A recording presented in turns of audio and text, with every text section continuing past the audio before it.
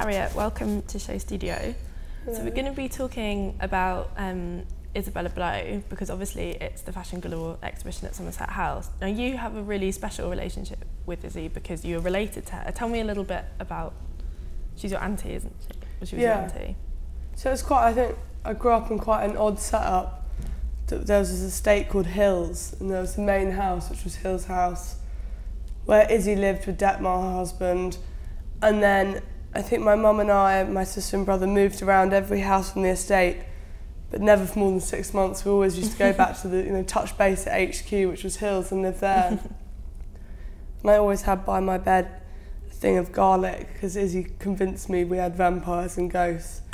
So she'd always put garlic by my bed so I could take it round. And so it was, I don't know if it was the most normal relationship between aunt and niece and whatnot, but it was very maternal. She's a very maternal person, so she looked after us all. It was just a big commune or something like that. Mm. What are your memories of her when you were growing up? You mentioned the garlic, and we were talking, Alex and I were talking about her styling work before Alex Fury, and we said, there's such a narrative aspect, she's such a storyteller. Was she like that as an auntie? Was she always kind of inviting you into fantasy? And yeah, I think it's quite difficult for people, because people ask me that question the whole time, and then I sort of don't really know that much about her work, I guess, except from what I'm told by you or by people like Alex. But then at home, there was always a story to be told, or she'd be standing by the Arga, even saw her in a pair of jeans once, but her bum was completely hanging out.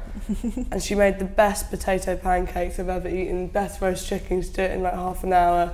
And that was the narrative. It was more about making a home, and the transformation of Hills, the house, from before she came to after is astonishing. She saved the house. Yeah. It would have fallen basically if it wasn't for her. There were holes in the William Morris carpet. There were like, I think we had 8 greyhounds running around. They sort of ruled the roost, and the family came after the greyhounds. Doors were always open, and then she came, and I think she put a sofa in, and she put a plug socket in, and just, very normal things that a house actually needs. Hills was very important to her, wasn't it? She did some of her shoots there, and she'd come for weekends when she was in London. Yeah, every weekend was up there. What was it about the house that she loved so much? What's so special about that place? I think it's a nurturing thing. Izzy was a big nurturer, and so she cultivated shoots, family, but that house was a project, and I guess she grew up at Doddington and then was sort of kicked out of Doddington, so then she had someone like Hills to nurture and bring up and change, and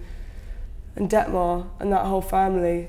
And I think she was really good at it, actually. And the shoot she did there was just so funny. I think someone was telling me the other day they were having supper, and this guy came, they saw a guy in the window and they waved, realised he was on a Shire horse. They said, come in, come in. They said, I can't, I'm on the horse. And Izzy went, oh, for fuck's sake, bring the horse in. So the horse, this big Shire horse, was on the William Morris carpet, lying down there, all just eating. They just kept looking around going, God, there's a horse lying down on the carpet behind us. Or when Foot and Mouth came, we had these sheep called large, I think they're called black Welsh blacks, or soy sheep, like black sheep. And then Foot and Mouth came, and the men in white coats come, they just slaughtered them. So between Izzy and John Bush, who looked after the sheep, they just hid them in the house. So I think at one point we had 50 sheep in the house.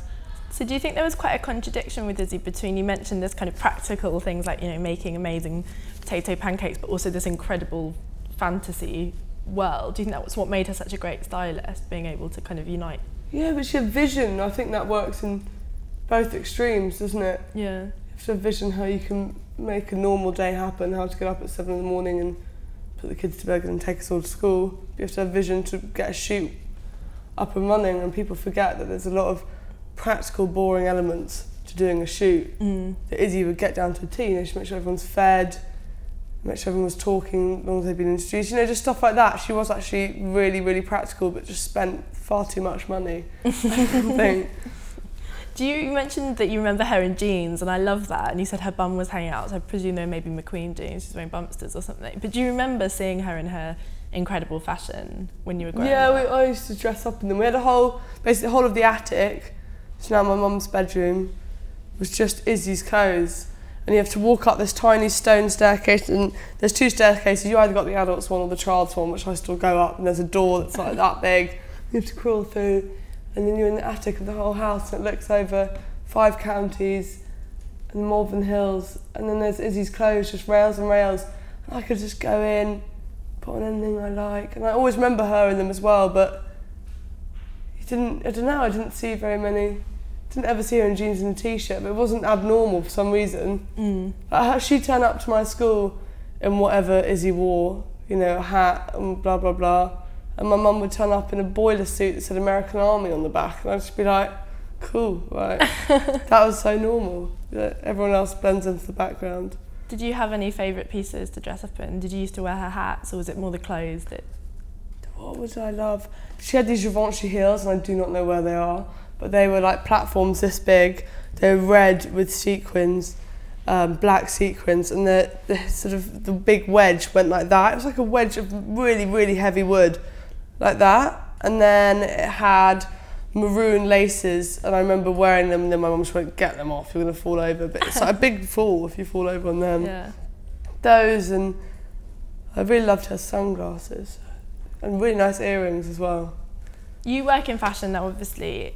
Is it, growing up with someone like Izzy, you mentioned, you know, she made everyone else just blend into the background. Is that what made you want to kind of come into the industry?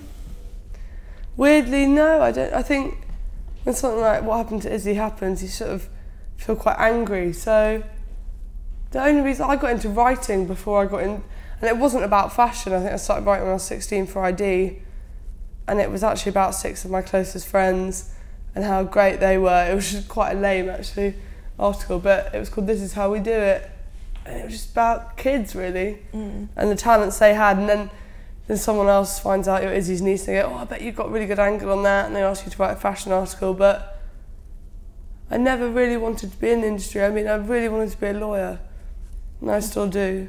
I really want to be a lawyer, but I want a really 9-to-5 job, but no one will give me one. Do you think she's influenced, maybe she didn't influence your career, but do you think she's influenced your style or maybe your attitude? Does she make yeah. You know what, she'd murder me if she knew that I was wearing this today, but I don't care.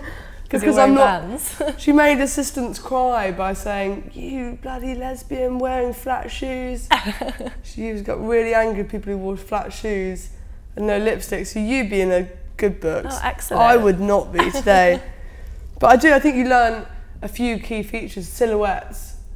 She went on and on about silhouettes, and now I get it. And I always have this thing when I see something from Celine, I shouldn't ever say this, you know, something like a Celine, a box shape and stuff like that. I can't ever imagine myself wearing it. I can't really understand shapes like that. I'm quite narrow-minded. But she taught me about a figure. And, you know, she had massive boobs, tiny waist, she had alabaster skin, you know, she really enhanced it as well. And she actually quite loved her body. She said she had a face like a dog, but a great body. So she taught me that. So you have lots of happy memories, and she seems to have had a really positive impact on you. I don't really have any sad memories. I think you probably blocked them out. She had a really good impact on me. She was really naughty. No banana was safe around my mum or my aunts. Everything was a phallic object, no matter what it was. And I don't know. Yeah, we grew up. I was really, really happy. Harriet, thank you very much. That's all right.